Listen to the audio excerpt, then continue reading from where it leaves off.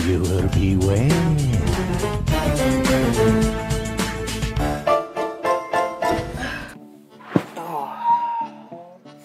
Oh boy, welcome back to Viewer Beware. It's the series where we go over each episode of the original Goosebumps TV show, give you some background information, some thoughts, we're having fun, we're having a little bit of fun. But today is not very fun, because we're going over My Hairiest Adventure. It's a bit of a low light for the first season. It's, they can't all be bangers. Can't be banging all the time. It's a story about a kid growing weird body hair, and it's basically Teen Wolf, minus all the things that make Teen Wolf cool. Nobody's playing basketball or surfing on vans. It's mostly just running. As a bit of a fun fact, this is the only episode of the entire series directed by Michael Short and written by David Wary Smith. This is probably because it's written and directed very badly. We're going to need to break out the big boys as we tune in to My Hairiest Adventure. Such a sus name. I don't know why they chose that, but let's roll the tape. I'd like to meet the guy who said dogs are a man's best friend. We open with our hero Larry running for his life from a pack of dogs. Apparently this happens all the time, but luckily he's saved by his mushmouth friend Lily. I don't know, Larry. Maybe they smell your fear. Gee, thanks. Like I needed to hear that. After the dog attack, Larry and Lily meet up with their band and start practicing in an empty house. They sound terrible. Solo! Jerry. While practicing, they discover a bottle of instant tan that gives you an instant tan. Instant 10. Gives you an instant 10. Hey, cool. Naturally, they all smear this mystery cream all over themselves. That sue's real good. But Larry needs some added peer pressure. You guys are stupid. You don't even know where that stuff came from. Hairy Larry, king of the wimps. Now, his friends mock him by calling him Hairy Larry, and this gets under his skin for no discernible reason. That's because in the book, Larry was very vain about his hair and appearance.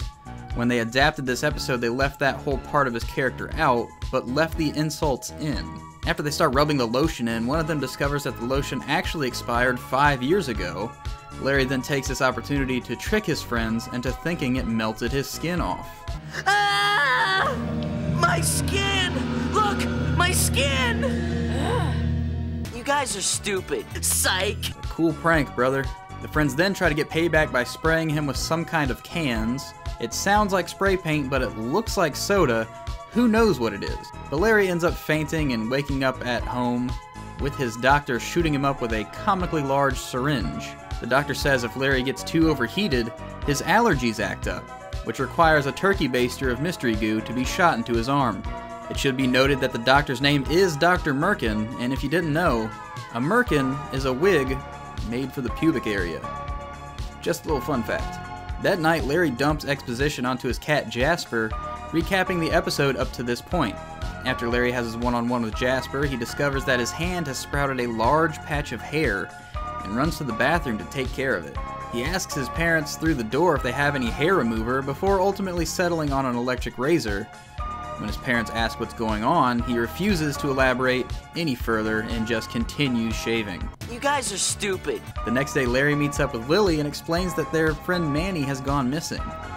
But this conversation gets sidetracked by Larry asking Lily if she has seen any strange body hair.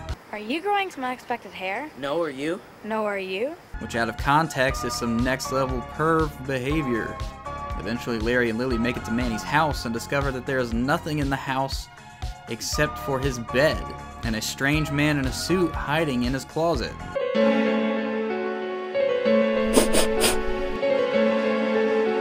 He tells the kids that the family moved out and he is selling the house. That night, Larry goes to Lily's house for dinner but discovers he has more hair sprouting out of his hands, which is shedding into the food. After slapping the corn a bit, Larry fakes having a diarrhea attack to run into the bathroom and jump out the window. But the neighborhood dogs are sitting in the yard waiting for him. Rather than admit to blowing up the toilet, Larry takes his chances with the dogs. After getting home, Larry looks for more hair and discovers he suddenly has leg hair of a grown man and screams in terror.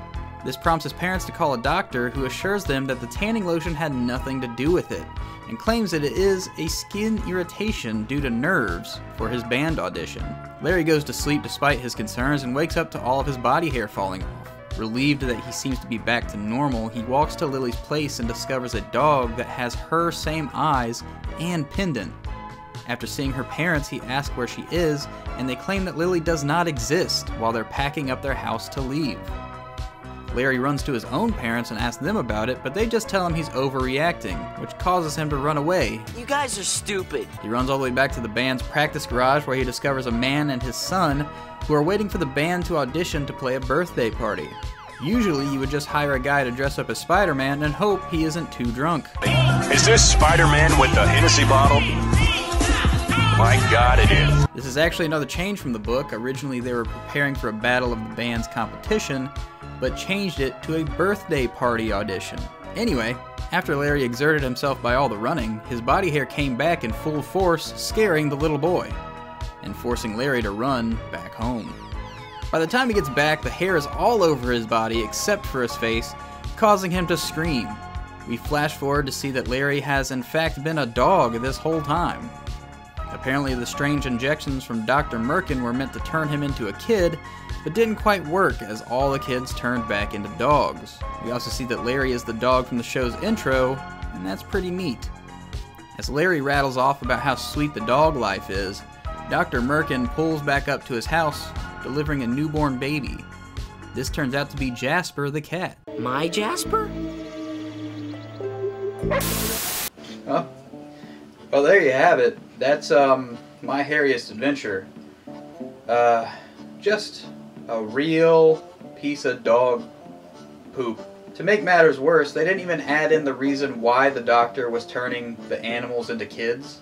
In a piece of released supplemental material for the episode, it's explained that the parents in the neighborhood are sterile, so they can't have kids.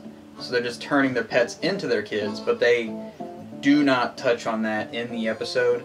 But the main point is, My Hairiest Adventure, I got to give it a 1 out of 5. You barely get the goose, you're not getting the gander.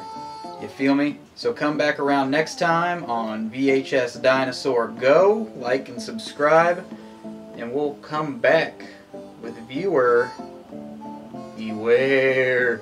Woo!